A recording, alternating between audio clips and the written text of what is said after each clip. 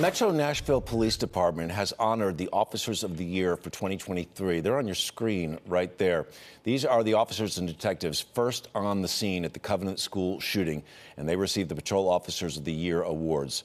The department says the valiant actions of these officers saved countless lives on that awful, awful day.